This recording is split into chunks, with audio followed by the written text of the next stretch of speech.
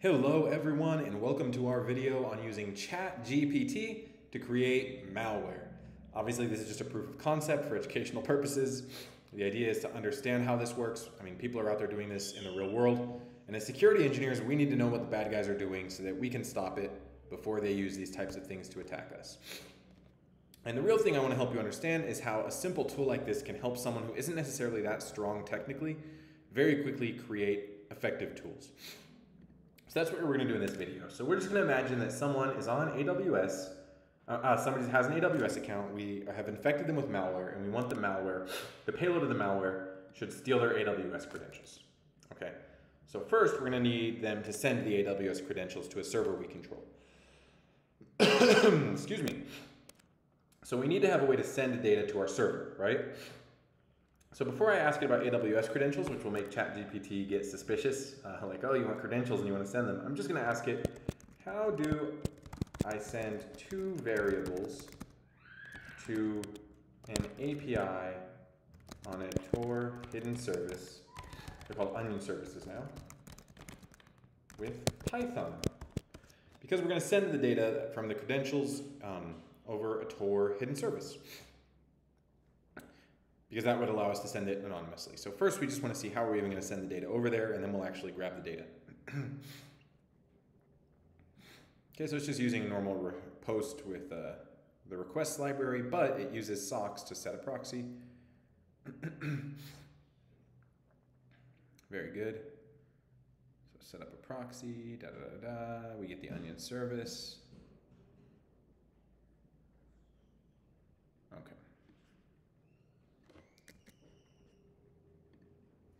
So we'll put that code here. So we just need to change this data to be the secret, to be the access and secret key for an AWS account. So now we're going to ask it, where are AWS credentials located? How do I access AWS credentials on Mac OS in Python?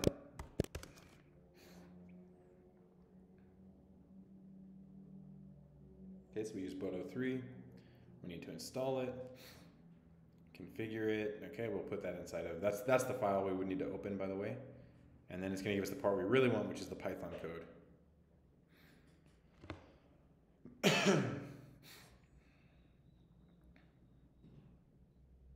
Okay, so it tells us how to do it. We just use this little bit of code. Please give me the code above in one chunk, plus the code to print the access and secret keys. Certainly, it's great. Okay, so it's gonna give me the same code, and now it will give me the access and secret keys.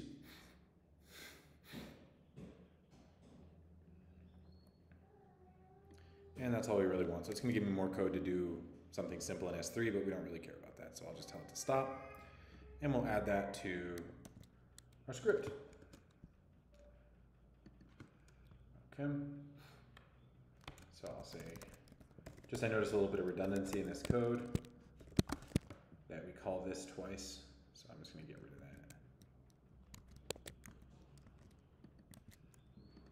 that. And now we can just say credentials.access key and credentials.secret key. There we go. And now what we'll do is we will change variables 1 and 2 to be the secrets we want to send over Tor,